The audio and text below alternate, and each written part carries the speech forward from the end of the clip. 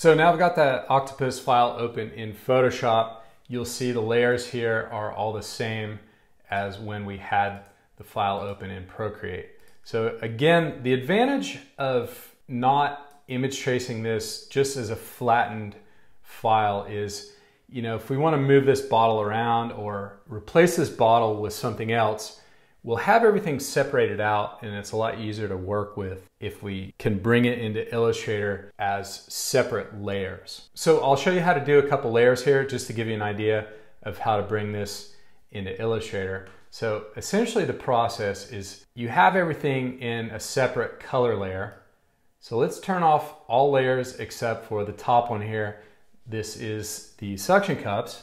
If I turn off my background, you'll see this is just red, there's no white in there, and this is a really clean layer. So what we can do here is we could do color overlay, layer style, color overlay, and just turn that to black.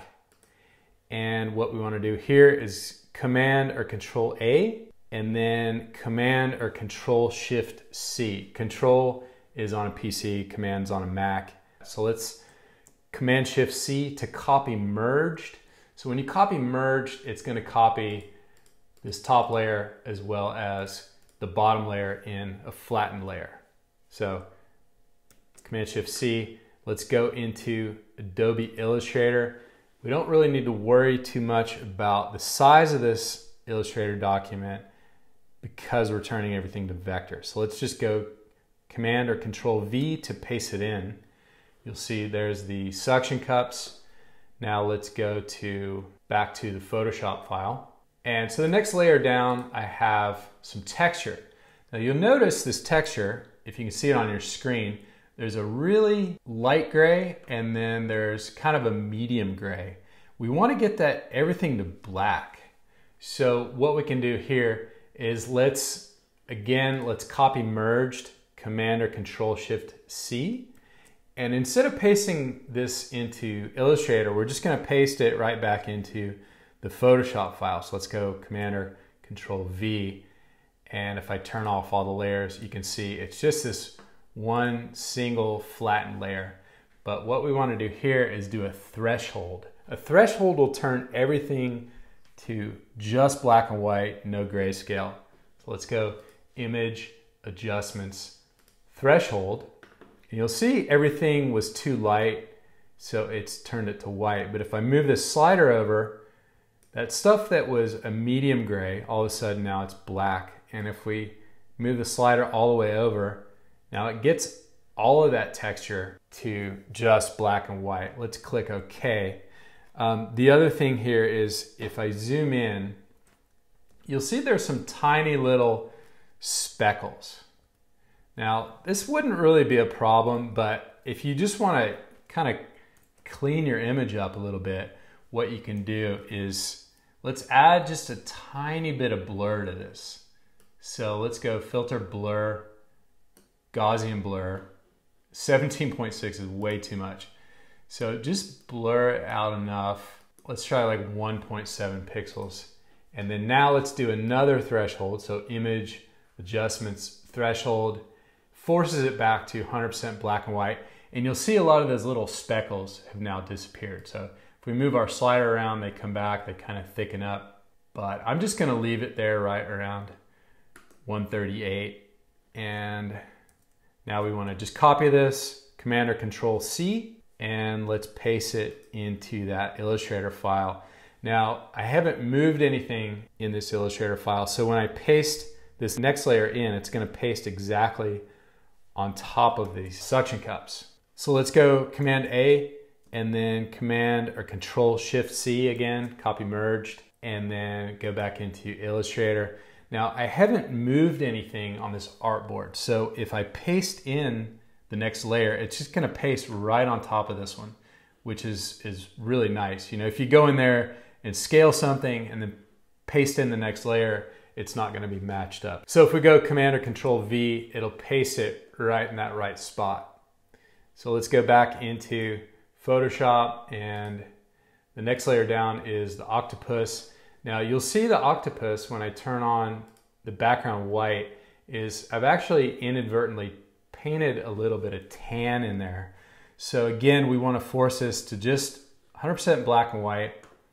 So let's select all, Command or Control Shift C again to copy merged. And again, let's paste this back into the Photoshop file. So now if I turn off all the layers, you'll see it's just this flattened layer by itself. And you'll see that tan right there. If I go Image Adjustments Threshold, it turns it just to 100% black and white. So we can go Command or Control A to select all. And because this layer is flattened, we can just do a Command or Control C to copy. And let's go back into Illustrator and go Command or Control V. Now, so we have these 3 different layers, and what we want to do here is, since this is black and white, Illustrator does a really good job just using the default settings. So you can just click Image Trace, and then you want to click Expand to expand that. It's now vector, but what we have here is, this is black and white. So we just want the black part of it. So let's use our white arrow tool. This is our direct selection tool that'll allow us to just select separate parts of the image. So we want to use that direct selection tool to select some of the white and then select same fill color and hit delete. So if I move this octopus out of the way, you'll see the next layer below that is a texture. So let's move the octopus back where he was, but just send him to the back there. And I'm gonna hit Command or Control 2 to lock that layer. And now let's select this texture layer again, do Image Trace, then Expand, double click to isolate this, use your white arrow tool, select some of the white, select same fill color, hit delete. So now we have the texture, we have this raster layer of the suction cups below that, and the octopus below that. Let's send this texture all the way to the back, lock it, Command or Control 2. And this last layer I'm going to show you here is the suction cups, and we do the exact same thing again. Expand, double click to isolate, select some of the white, select same fill color, hit delete. And now you can see we have everything in a separate layer. So let's unlock everything. Object, unlock all. So let's send our octopus to the back here. And if we select some of that texture, we can assign it, say, like a 50% gray. Now you'll see that texture is in there. And we can assign the suction cups a red color. So what you want to do here is you want to go through the rest of the file and do this with all the layers. And let me show you how the image ended up. So this is how it ended up. And I've recolored it, added in some type. And if I turn off these octopus layers, you'll see that bottle is just by itself. So we could use the bottle in a different graphic, or we could turn the bottle off and, you know, put something back in there that the octopus is holding. So it makes it a lot easier. It makes it easy to go back in and edit things. And if you send this file to a screen printer, they'll be happy with you because it's going to make it really easy to do color separations.